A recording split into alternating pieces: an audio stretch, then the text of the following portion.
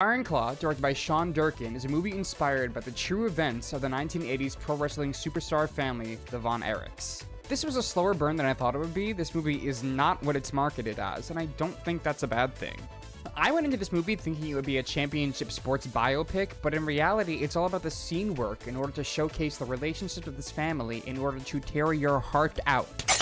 There is something so interesting about the dramatic irony of these men being at the height of their craft, career, and sport, being the physical image of strength and masculinity, when actually being the most vulnerable and fragile they could ever possibly be. The movie feels a little slow and dry at times, but that's intentional. It's trying to imitate real life.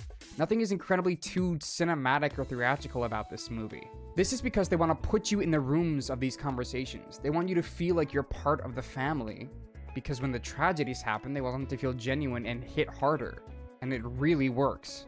Zac Efron gives a phenomenal performance in this movie. His eyes tell all. They go from being filled with pride and love for his brothers to slowly diminishing into screaming with pain and inner turmoil that he could never try to possibly hide.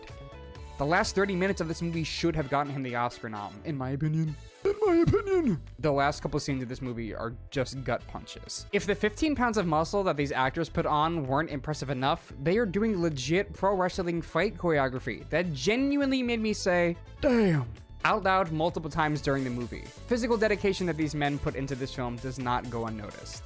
Cautionary themes of toxic masculinity, guilt, and pushing yourself and others too hard are tackled very well.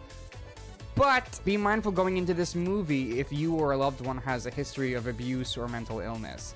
I definitely needed a trigger warning going into this movie that I didn't get, and when the credits were rolling, I could not stand up.